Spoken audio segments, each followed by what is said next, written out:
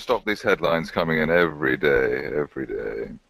So Indeed. there we are. But the pound is edging up on that wonderful news, and presumably it will just keep on edging up now. Now that this uncertainty is out of the way, and maybe that's why the FTSE rose so much yesterday as well. But we shall see how things pan out. Just wanted to look at where the markets are the movers of the day. I suppose it's on the DAX, which is up over 80 points at the moment. Obviously records on Wall Street celebrating Kim Jong-un's latest missile flying around to Japan. I'm sure the Japanese were delighted. Well, they don't seem to be that bothered because they don't do anything about it. But dollar yen 111.50 or just under 111.50. It's been on the weak side recently, presumably anticipating such moves from North Korea, as you would expect. Gold edging higher as well towards $1,300, as was hinted at yesterday. But the big move of the day, like a broken record really, this market, as you know, I do love, and it's not let me down so far. 10,400, I think the peak there, 10,894 on Bitcoin, up nearly 5%. So as I said, I've said previously on the show, it's once you're into Bitcoin, it's difficult to look elsewhere. Makes other markets look rather tame, even if it all ends in tears, which presumably, if you're a moral person, it will, because it's so far been rather too good to be true. Looking at the detail of the major markets on the screen here, with the majors there, following on from dollar yen, really, we had the reasonably good signals, a bit of a flip overnight on this parabolic, which is what you tend to get, but 111.70 block of resistance there for this cross at the moment, and presumably people will be trading against that, selling with a stop loss just above that at the moment. As far as the target is concerned, you could probably see that we've got this progression to the downside that's continuing here. Trend channel heading towards the say 109.50 zone, so we'll see how that pans out over the next few sessions, next few days probably. That line's gone astray, but we'll go on to the next market. As far as the euro is concerned, had a decent signal on the 15-minute chart at the start of the week, and that went from what's at 119 to 118.25. Still rather modest compared to what we saw last week, but edging up towards breaking resistance in the 118.70 area, and that would get us back on the long tack again for the euro, but obviously inverse to the pound at the moment. Pound itself on the 5-minute chart, we had that big move yesterday evening, presumably on the leak of that divorce bill scenario. Very bullish at the moment. It's just a typical thing you see with a push higher, consolidating at or above a previous peak, which in this case was around 133.40, and then moving up to the next leg. This looks as though it's going to hit 135 relatively easily, the way we're going at the moment. Stop loss is below 133.80 at the moment, I would suggest, and looking for a progression, at least on the 5-minute chart, towards 134.70 for the first part of today. Onto the dollar Canadian, which was a stunning move at the beginning of the week, but rather like the pound actually, in the sense that you had that up move there on the 15-minute chart, consolidation above previous peak, which in that case was 127.46, and then the second part of that move still could possibly rather take out those peaks towards 128.50 before this is done, given that the strength of that turnaround there that we saw, and the stop loss really back below the 127.80 level at the moment. That parabolic line seems to be a reasonable place for a trading stop on the move higher. Couldn't afford to mention, or to miss out mentioning, gold after the nuclear events. Here we were looking for 1,300 to be hit, but we had a sort of setback back towards the 1290 area.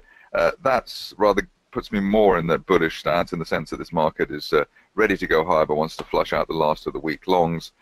So 1295 above that. I think we can hold that early in the session. We'll probably have another go on the 1300 area later on today. Looking for a progression, something like this, with a trend channel running through with the base at around 1293, heading up towards 1302 on that particular situation. Obviously, the indices went wild yesterday, led by the Dow. Here you can see that parabolic, 5-minute parabolic did well on the Dow, as you would expect in a trending situation. Nice little flush out there before the next move there, so that really shows the momentum that this market has. Trend channel heading higher in the way that I'm drawing at the moment, and that would be pointing, I suppose, towards that 23,950 zone. So maybe another 100 points on offer in pretty quick time for the Dow, and really is powering ahead. Obviously, the FTSE helped along by the Dow, and maybe the Brexit bill resolution. Here we've had the moves from beginning of the week with that beautiful signal there on the 5-minute parabolic. The sell did okay, and we're just actually going into the buy now at 74.40-ish. So we'll see if we can retest that 74.70 later in today's session. Stop loss back below 74. Let's say, I suppose 20 would be safe, or would appear to be safe rather, on that situation. On the DAX, that's the 1 minute, but let's get back to the 1 minute signals again. We had a decent move overnight for this market, gap higher as well. Probably looks better on the 5-minute chart, I suppose. Yes, there we are. So just echoing what we've seen on the Dow. Nice progression there above that parabolic, and looking for, I suppose at this stage, 13,200 for this market as a reasonably modest target, given how strong that price action is. Finishing off with Bitcoin. This is the 15-minute chart. I drew those parallels, the trend channel yesterday. That was pointing towards, I suppose, 10,400, something like that. Didn't expect it, obviously, to be hit so easily. In fact, overshot so easily. Interestingly, we hit the top, or went through the top of the channel, and then came back and tested the bottom of it. So pretty volatile indeed, and one would expect it to get more volatile around that 10,000 mark. Interesting that we've settled well above it. Normally, you'd have thought there would be more of a battle as far as the price action there is concerned, but we stalled around the 9,900 zone, and then went just straight through that 10,000 level. Something I was actually thinking, that's what tends to happen, actually. Just the market pauses at a particular juncture, enough to give the people who are trying to sell the top time to get in, and then to blast them out after that. So clearly a lot of people were not expecting 10,000 to break so easily. That's why we had the move through that level so viciously. But that's my roundup on the price action front. Hopefully we can go over to Russell Jones now and speak about stock market. How are you today, Russell? Very well, very well. Good morning, guys. Very quickly, I'll go through a few of the highlights from yesterday. It was said on the program that Shell had gone to cash in terms of its dividend. It reflected, it put 30 points on the FTSE. It was up 4% on the A shares, and on the B shares up 3.7%. So very good performance there by Shell. It depends, obviously, what's going to happen on the OPEC extension this week, if it will continue with some form of momentum. Similarly, obviously, Ocado, I didn't mention it yesterday, second highest short on the market. Incidentally, for people who don't know how to access the short index, www.shorttracker.co.uk. When you look at it, it is the close of the previous day. It's not a live, it's a previous day. But Ocado is still 16.1% shorted. It's second highest on the market. Some people, even the FT this morning, attributed the gain to shorts closing. Well, that wasn't the case. So obviously that new deal with Casino in France using their delivery platform was positive for them. I personally still don't like the share, but that's my choice. Patisserie, I mentioned it. Just wanted to say about Ocado. I mean, it's one of the it is highly shorted. I think it's a company though that I think it has friends in rather high places from Stuart Rose downwards, and I think the market's got that has just got it wrong. I mean, it's not a Carillion. It's not, it's a company which is really favoured as being like the new economy heroes, like the Amazons, etc. And I think it's just a mistake to go short of that stock. Obviously, we'll see how the market goes, but it always manages to pull something out of the hat, and not making a profit doesn't seem to be a problem. Patisserie, I mentioned it yesterday, but the previous day went up 8.37. Well, it went up further 7.13, which is a lot for 2 days consecutively. But what it does show is the momentum in some of the shares, when they have a good run on one day, quite often it's continuing for two, as a kind of trend overall on the market. So I just want to emphasize that. I did go into Bitcoin myself yesterday. I mentioned on the program that I went through a safer route, which I perceived, which is obviously a tracker fund arrangement, which I went through AJ Bell on, and obviously on the two of those, one of them went up by 4.48% on the day, and the other one went up by 5.14%. That is BIT XBT and BIT XBTE. The latter one is in euros, the first one is in krona. Now, that was with it closing below 10,000. Now, I've been up since about 3, and as I've been looking at markets, Asia, etc., I've been following Bitcoin. The volatility is just incredible. Now, obviously, as Zach has said, it's about 10,400 as we speak.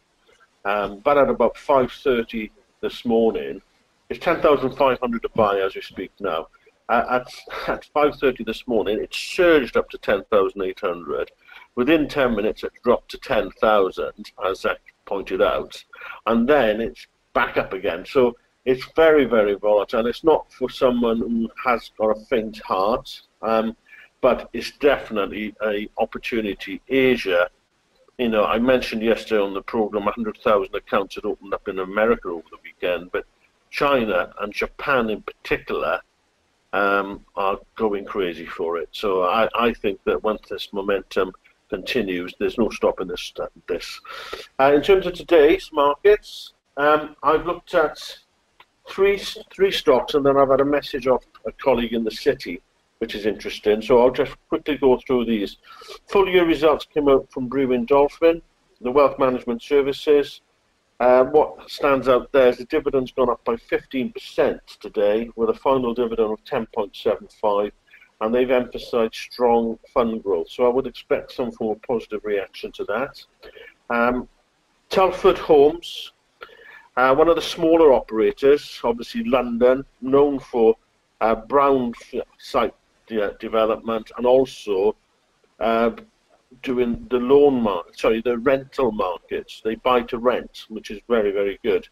Their update this morning, dividends up on the interim 11.1%, 8p. They've already banked 95% of this year's profits. So that means they're going to hit their year-end target of 40 million. They've already banked 65% of 2019 profits, which is a 50 million target. So I see that a great stock. It's not necessarily going to move much on the market today. However, it is a gradual riser. So obviously within the housing sector, it's a safer stock than the likes of Berkeley Homes if you're looking at London. It's up 27% year to date. Incidentally, Brewin Dolphin's up 30% year to date. The last one, in terms of what I looked at, was Softcat, a great stock. It's in my portfolio, up 89% for the year. Like Zach mentioned, new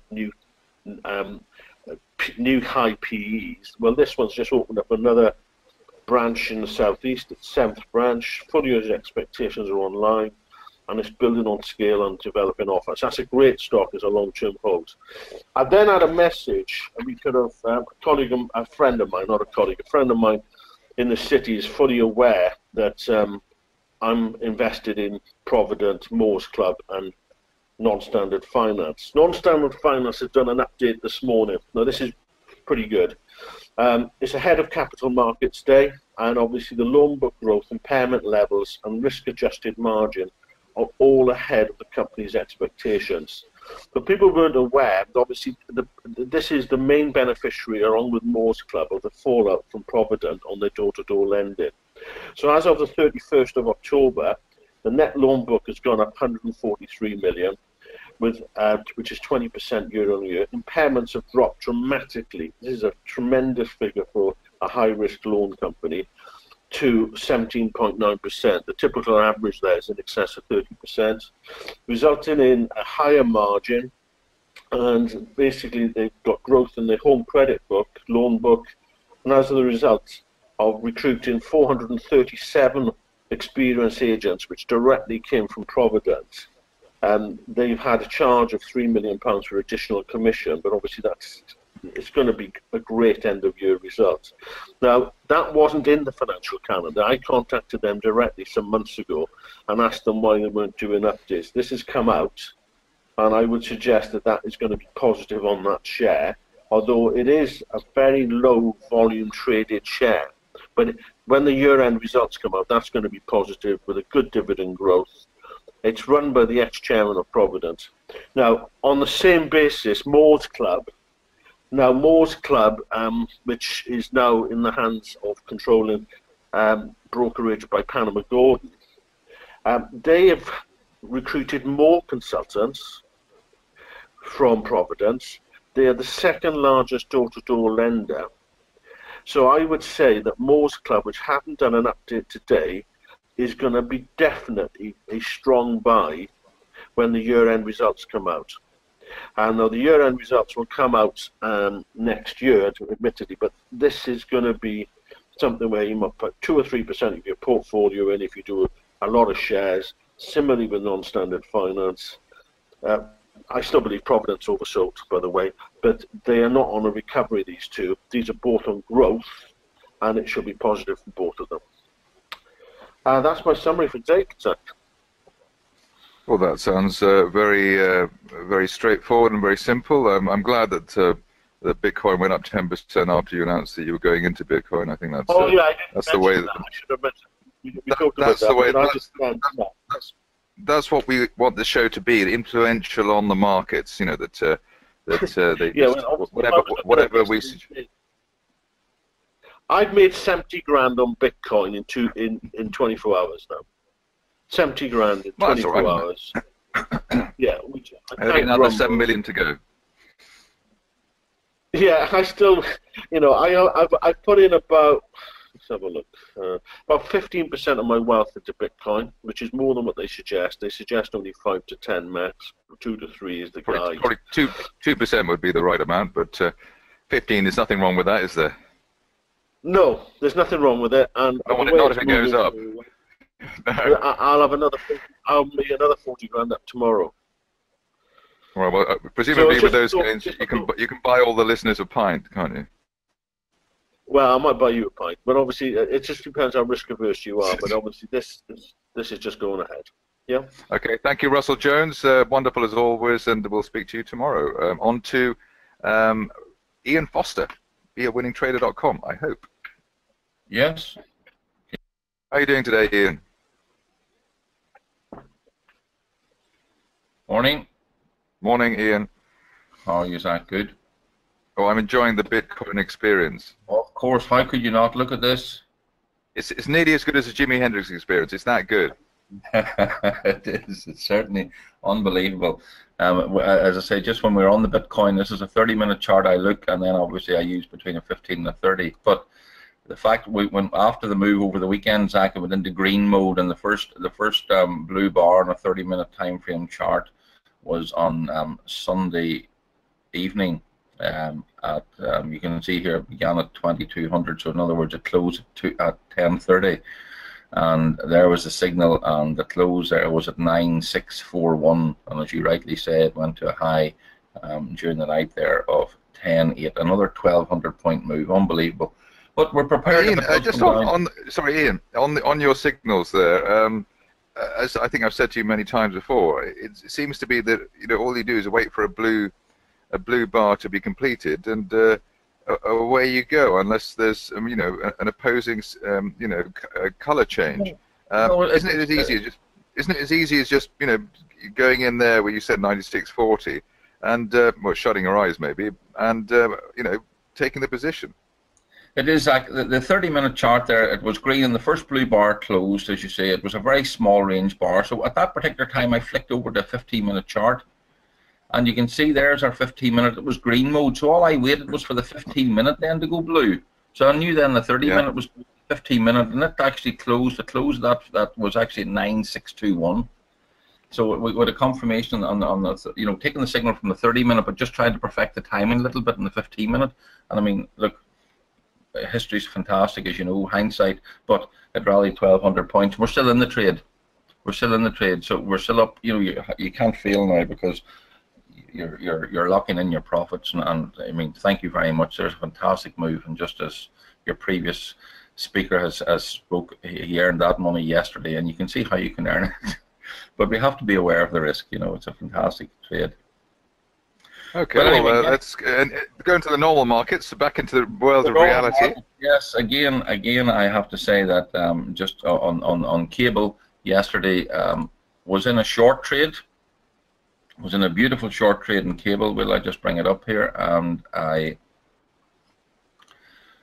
good luck, Zach, the power of stops, my friend, and I keep, you know, you cannot trade without having a stop in the market. But I was in cable yesterday from just about, I think 133.02 was my entry level, and I even put it up in my Pelican app on my group. Sorry, and by good luck, it had fallen, you know, 60, 70 pips. I locked in 50 of the pips, and I got stopped out exactly getting 50 pips after the news here. You can see the market greatly reversed from the red mode very quickly into green neutral mode. This shock move when this so-called positive information for the UK appeared, and we're now in this mode that you see. And I have to say, in Brexit, from a technical analysis point of view, from my price action perspective, it is broken through the 134 level.